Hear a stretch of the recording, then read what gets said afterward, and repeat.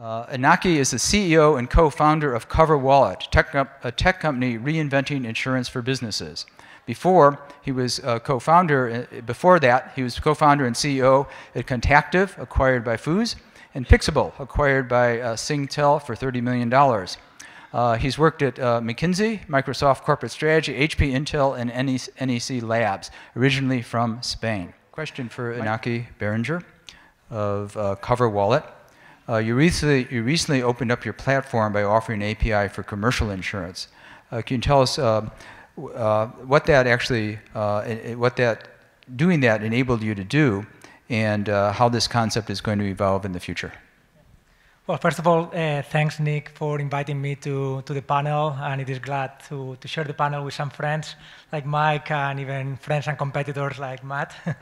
But let me add a little bit of context about CoverWallet, what we do, and how we started the company. CoverWallet launched 2 years ago. We are a tech company reinventing insurance for small businesses, and we are doing that combining data, design, and technology. My background is not in insurance, it's in engineering. I have a PhD in engineering. Half of the company today still work in engineering, and it's not only engineering, it's like product-related activities like user experience design or data science.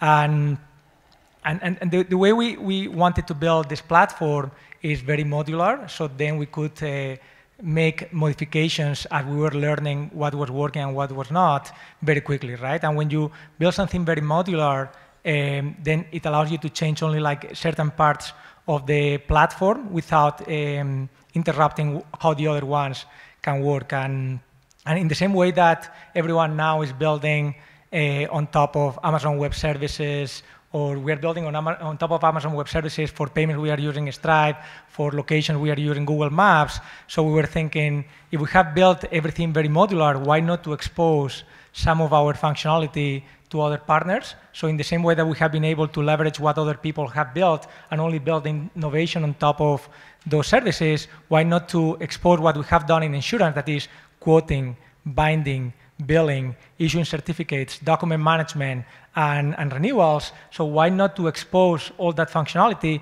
to other people so they can be the ones innovating on top of us, so they include insurance services in their offering. So we launched our API a couple of months ago. So there are agency management systems, commercial real estate brokers, payroll providers that they are building on top of our APIs. So they are incorporating some insurance services on their offering. Some of that is indications for quoting. Some of them could be recurrent payments on top of our platform. And that resembles a lot how kids think about Legos. Like I have a 3-year-old daughter. She has one of those Lego that are magnets. And you'd be surprised how creative she becomes once she starts playing with different modules and putting things together. So that is the way you want to build a technology platform. So everything that you have a new idea, you can take different pieces of your platform and only innovate what is completely unique. And that allows you to adapt very quickly to what you learn. And adapting fast and moving fast is what makes companies successful in the 21st century, right?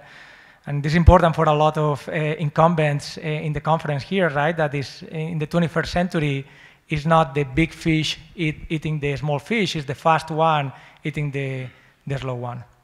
You're offering APIs to a variety of other organizations.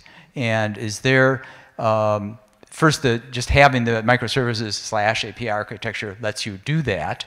Second, where's the revenue? I'm not asking for dollars, I'm not asking for P&L, but are you getting revenue just because people are bringing you submissions where you can sell insurance? Or are you charging for the APIs? Or how does that work from a business model point of view?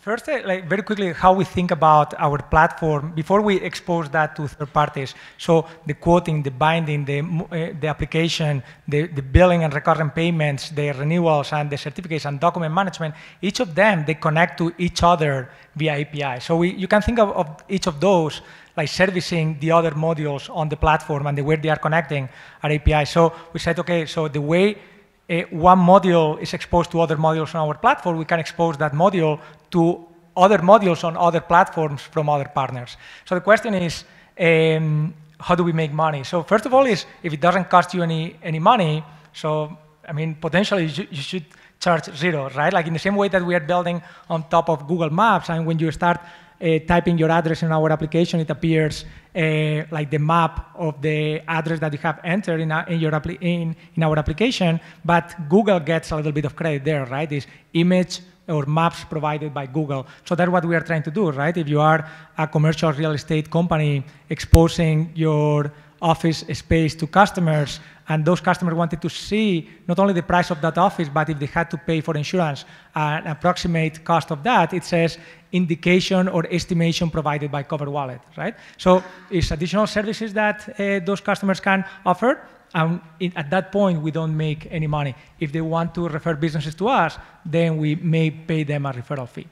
Okay, so it's sort of a promotional channel strategy to bring more business to your front door, to your website. And being a centerpiece of the industry, right? So you want to become a platform that other people build on top of you, so then you are very embedded in the overall ecosystem, right? In the same way that now like Google and Facebook are like embedded in all authentication sites. Like when you go to many websites, you authenticate with Facebook, you authenticate with your Gmail account on another website, right? So Facebook is not charging that website, or Google is not charging that website, but is getting exposure, and they are becoming part of the ecosystem.